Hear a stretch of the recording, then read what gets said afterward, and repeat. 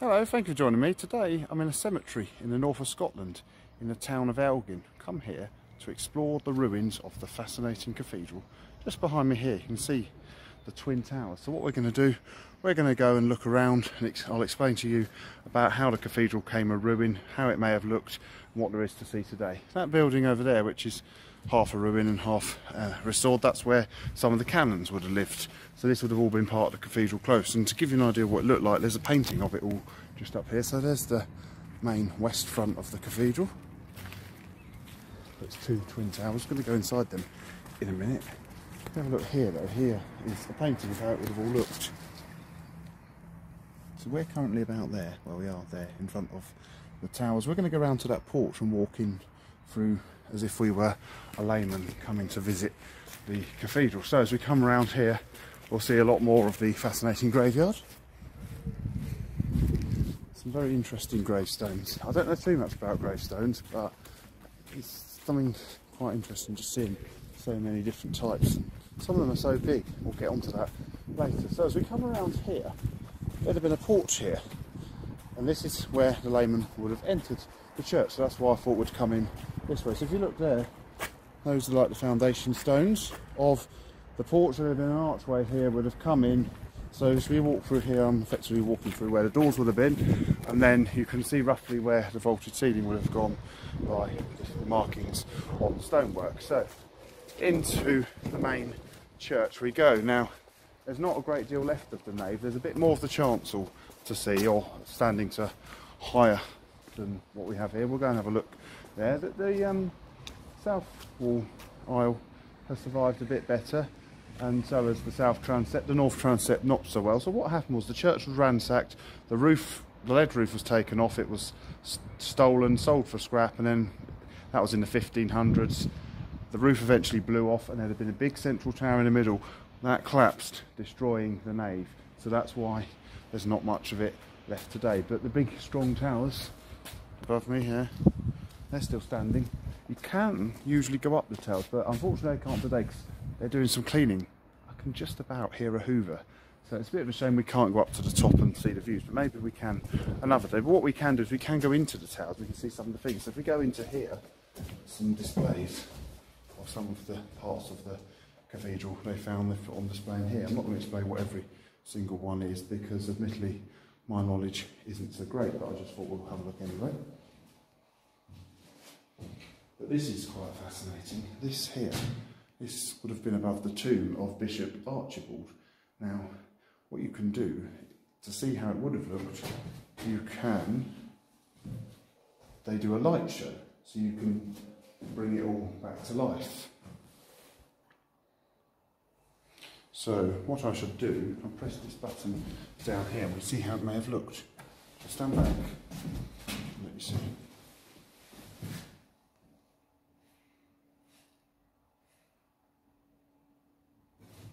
It's just saying if you can't see it, in 1298 Bishop Archibald died and he's laid to rest. I will show you where he was buried, but see, this is how it looked originally.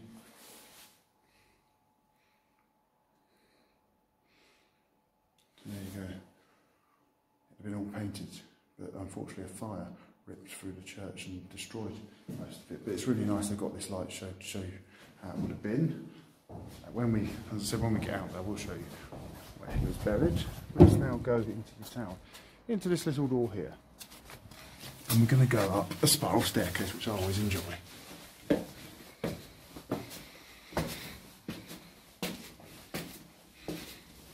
Last time we made a video going up a spiral staircase was somewhere completely different. We were in Hackney in London. We were up an old church tower there. If you're interested, have a look at the link on screen now. This is as high as we're going to go today, into this little room here. And there's more, all the lights have just come on, more exhibits dating from the 1400s and even 1300s. Parts of the church they've found. Look at this is like a dog. I believe that's to warn off evil spirits. Hope they don't want to warn me off. Look at these vault bosses in the scene. Quite scary faces.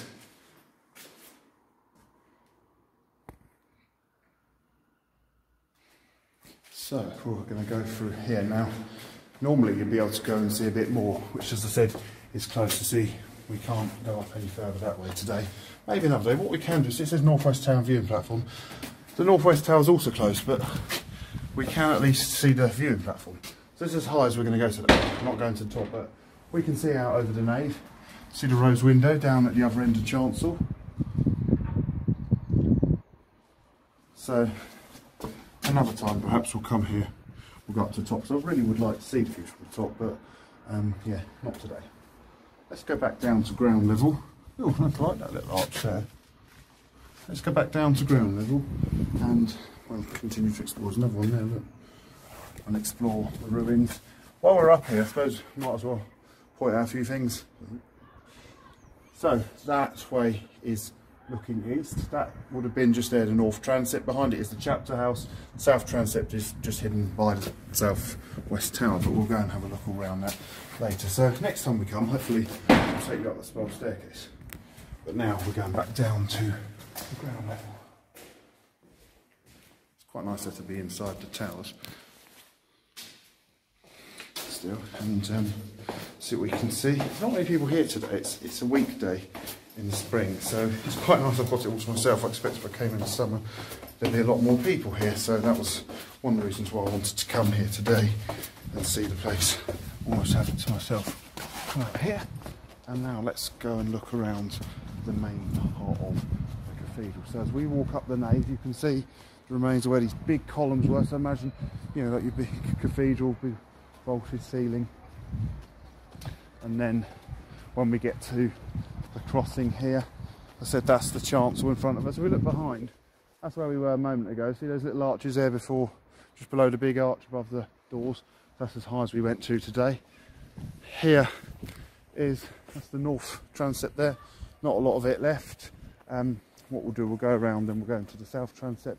So there's the chancel. Let's go through here, there's another section. Oh, and have a look how it would have looked once. Look at this painting here. And as they're doing some work, I can't take you right up to it, but I'll show you where Bishop Archibald, whose tomb we saw recreated with lights, was buried. If you look just through there, that triangular, that is above his tomb. It's nice to see the vaulted ceiling above us still.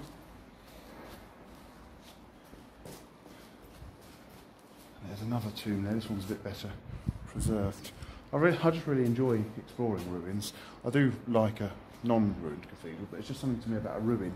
It's just such a fascinating place. I've always, ever since I went to Tinton Abbey, when I was about 3 years old, I've always enjoyed coming to ruins. I just think they're really nice places to be. We'll come this way again now. I'm taking you around to Chapter House. But we need to go around. And that's your south transept there. So as you can see, that's survived a bit better. So a better height than the north transept. You've got parts of the windows still in there. And then, as I said, the south transept, not a great deal. The north transept rather, not a great deal of it left. But the chapter house has survived quite nicely. It's not its original roof, but it's here. We can go in here and have a look. So as we come up to here, it says danger, men working overhead. There actually isn't actually anyone. Well, perhaps there is, yeah, perhaps there is someone up there, I just couldn't see them. There's people up there working. Go through here, a little room here, I'm not sure what this is. It's a small room. There's a big fireplace in there. But we'll go into the chapter house. So here we are, this is the chapter house. Have a look at the ceiling. If you wonder what the cathedral looked like, have a look there. So that's before the tower collapsed. So the grey drawing is what's no longer there. This coloured drawing, the stone coloured drawing, is what has survived. There we go. That is how the cathedral looks today. The chapter houses weren't part of religious services, weren't held in chapter houses. They were more for meetings to discuss finances. So they're not. It's not a religious building, but it's attached to a religious building. You know what I mean?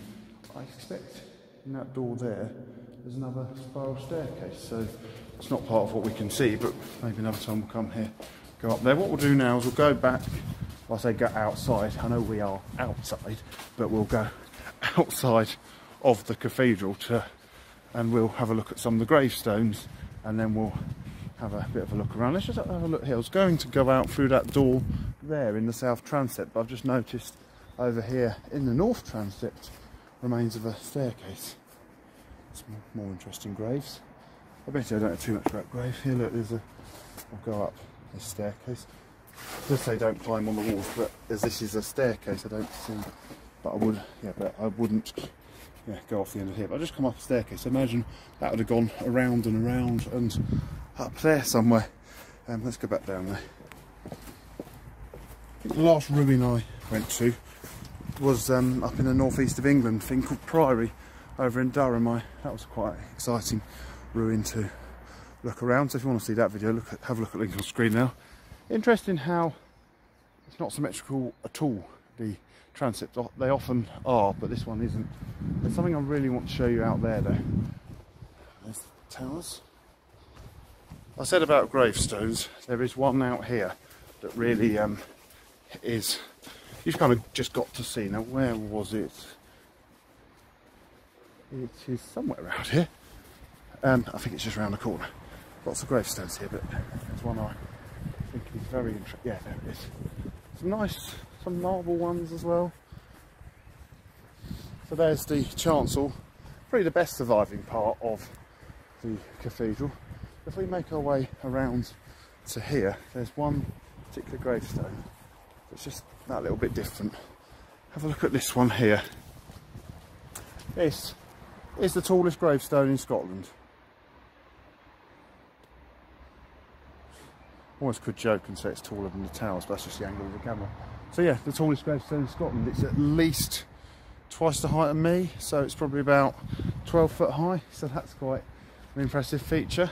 You just sort of don't get gravestones like this down in England. You might in perhaps Highgate Cemetery, but you certainly wouldn't in so many of your average churchyards. I'm not saying you don't get any, but this really is quite a fascinating place to be. There's also, you get these what must be like a family sort of area. It's like a little room. There was one of them there. Let's have a look in this one. So you effectively go in to a room of graves. Have a look. So yeah, there's a small room here. So this must have belonged to one of the families, or probably one of the clans, as they'd say in Scotland. I know I've got some Scottish blood going back a long, long way, and I know my family have connections to one of the clans. Admittedly, I don't know which one though. You get a general view of the cathedral. Another spiral staircase there in the chancel. I'd love to go up there, but again, that's not open to the public. So, pretty much shown you everything. Oh, and over there's a modern bridge on the road outside over the river Lossie. Goes up to Lossiemouth. So you may have heard of RAF Lossiemouth. So yeah, I'm going to now make my way back through the town centre, back to the railway station, and catch the train back to Inverness. Oh, there's another gate out there. That's part of the cathedral close. Just see over there where that car just drove past. That's one of the old cathedral gates. So, from behind Elgin Cathedral, thank you very much for watching. As I said, if you are up here, if you come by train, it's about a 15-minute walk from the railway station. And Elgin's quite an interesting town to look around anyway. So thank you very much for watching. Please do feel free to like, subscribe and comment. And from Elgin Cathedral, goodbye.